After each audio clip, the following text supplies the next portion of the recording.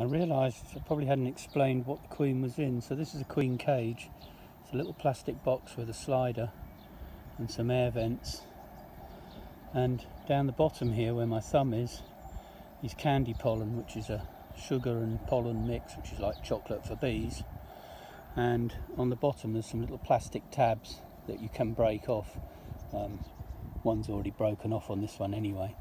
So what we do is we put the queen in there with a couple of attendants, and they look after her because she can't feed herself or clean herself, so they're there to do that for her. And then we put this into the hive and slot it in between the frames. Slowly the bees eat down through here and release the queen. And by the time they've done that, the hive have got used to the smell of the queen and hopefully more likely to accept her.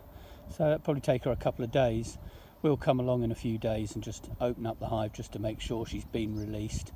And if not, we'll just let her out of the cage. And by then, hopefully, the hive will have accepted the smell of their new queen.